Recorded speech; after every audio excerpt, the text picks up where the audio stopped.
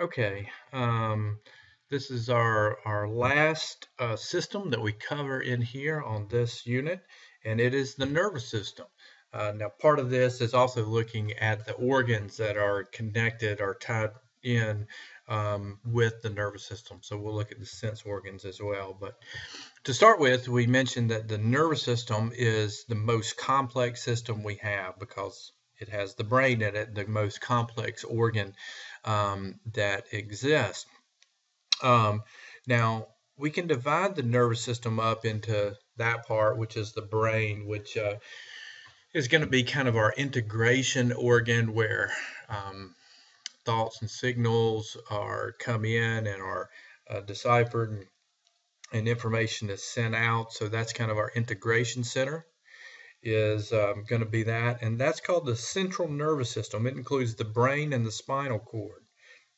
And then the other part of the nervous system is going to be what's called the peripheral nervous system, or the PNS and the CNS. The PNS, or peripheral nervous system, includes our sensory input. That's going to be the information we get from our body that's going to the brain. That would be our eyes or ears, our nerve endings in our skin and things like that. And then our motor output. This would be the information that's coming from our brain to send messages throughout our body. So again, a very complex system.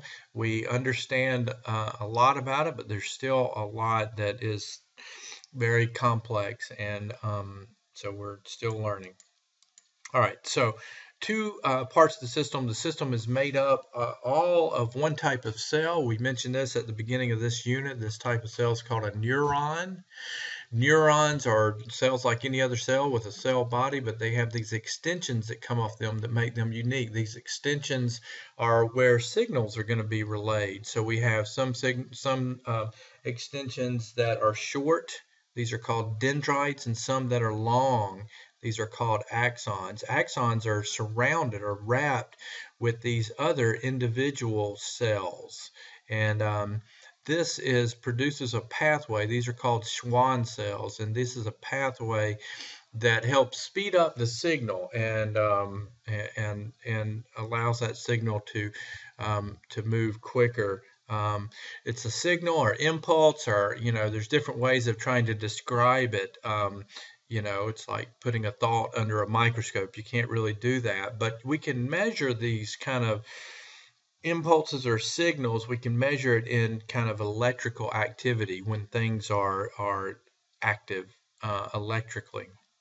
And so that is the path that they take. It goes through these extensions of dendrites and axons. Now, when we look at the systems themselves, we'll start again with invertebrates and look at very simple systems and get to more complex systems. There are some systems that have no integration center. There is no brain. So this is some invertebrates like the hydra that we've talked about a few times. A simple invertebrate animal has a nervous system, but it does not have a brain or some kind of ganglia that is going to integrate any information. It's just a scattering of neurons throughout the body. So it picks up sensory information from tentacles and passes them through the body parts to other tentacles, but no integration of that information, a web-like system. And that's called a nerve net. Nerve net is what that's referred to. But even in other invertebrates and up into more complex animals, we have a different type of system, usually referred to as a bilateral nervous system. Bilateral means there's a right and left side to it.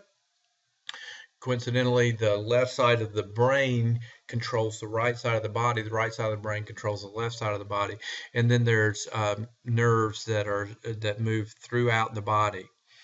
All right, that's usually we'll have some kind of cephalization where there is a concentration of nervous structures at one end of the body, the head. So you have a kind of a head region where, in the humans, we have our eyes, our ears, our nose, nerve, our brain, all of that's kind of located at one region. So that's sometimes referred to as cephalization. All right, so that is the more complex type of system. let's see. We will mention that in the nervous system, there's some voluntary action of the nervous system and some involuntary of the peripheral system that goes out from the brain. And some of these are sometimes this is referred to as somatic and autonomic. So the autonomic would be the things that are helped by the nervous system that are done. Um, they're regulated kind of through the internal environment, and so we have sonomic and autonomic nervous systems. Basically, whether these are voluntary or involuntary. Like our examples here of moving our body parts, we're thinking about moving our body parts and we do it. So in here, the heart rate, our pancreas releasing insulin, and movement of food through our digestive tract, all those are kind of involuntary actions. Our nervous system helps to coordinate those. Okay, so we have the two systems or the two parts of the system, and the brain I mentioned is the most complex organ there is. So what we do in our outline here is we kind of list out the major parts of the human brain, and we go through some of those parts, kind of just mentioning their major function and what they're responsible for, because these different sections of the brain are responsible for different things. Now this chart out of your book kind of shows the development of the brain through that embryonic development we talked about in the last chapter. So this is an embryo, 1 month old here. We already see this, the brain matter forming here. We see what is a distinct section, the front, middle, and back of the brain: forebrain, midbrain, and hindbrain. These later developed into more distinct structures of that front, middle, and rear brain, and that's what these structures are listed here. So we list out these structures, like we have the medulla that consists of nerve tracts with different parts of the brain. The cerebellum coordinates muscle activity. The pons right here is a large structure on the back of the brain. It's involved in controlling breathing. The thalamus is a relay center for a lot of different messages. Let's see, hypothalamus is a section in the brain that coordinates those internal organs that we talked about. So all of these are structures that develop on the brain as it matures.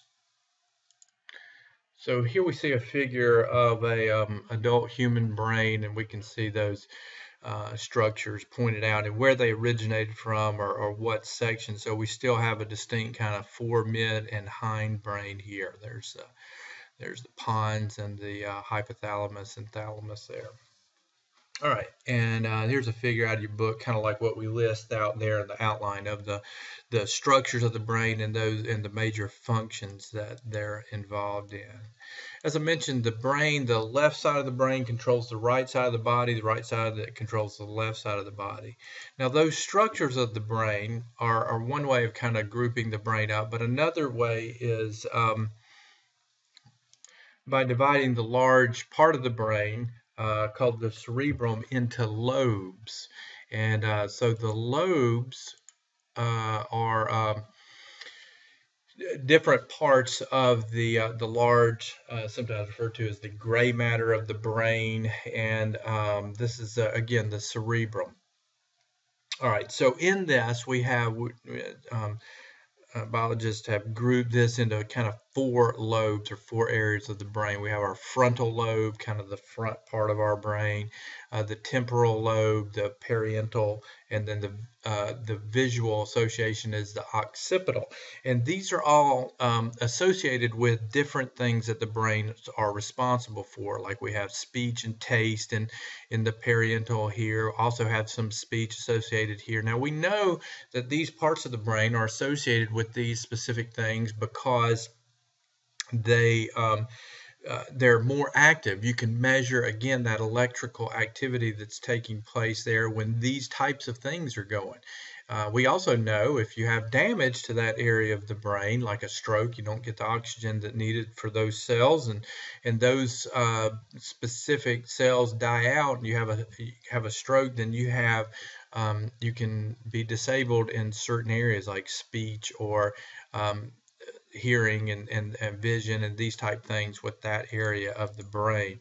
Again, you can measure that stuff with an EEG, which measures brain activity. And one last thing to mention about the brain is of course, we have to have this input and information coming in there. This major stream of information is called the reticular formation or the reticular activating system. This is basically just the line of information that's keeping us conscious, keeping our brain alive, basically.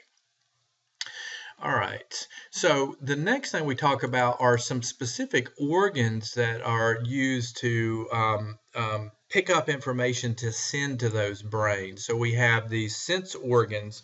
Now, different animals have different types of sensory organs.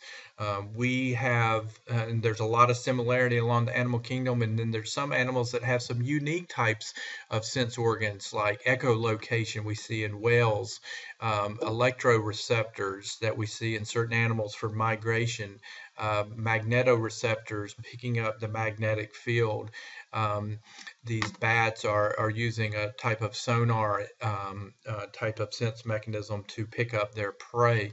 So animals use these sense mechanisms for a lot of things. They use it for predation to help them get food, to migrate, to move from one area to another, and other types of behavior. So here out of your book, it shows this grizzly bear is using his senses to catch this salmon, which is using its senses to try to migrate upstream. And so senses are used in nature for a lot of different reasons, but we can group these senses into some different categories based on where these receptors are. The first grouping that we mentioned, the first grouping we mentioned is based on what type of energy they're responding to. We can look at the human skin to see some of these categories.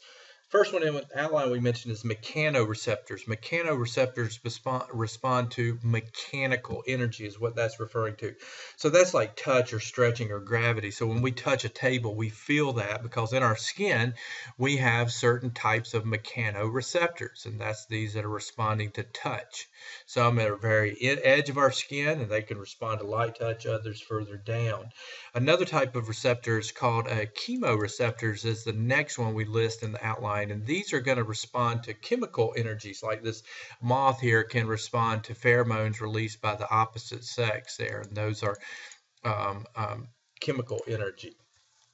Taste and smell. Photoreceptors are those that pick up light, and so we have those in our eyes. There's different types of rods and cones that we have for picking up light intensity. So we have compound eyes in insects, and single lens eyes in squid, and we have single lens eyes. So those are called photoreceptors. So, and then the next is thermoreceptors, responding to hot or cold. We have that in our skin. We can feel things that are hot and cold. Electroreceptors are those that are picking up electrical energy. So we have animals that can pick up like infrared receptors, like this viper snake here, to catch its prey.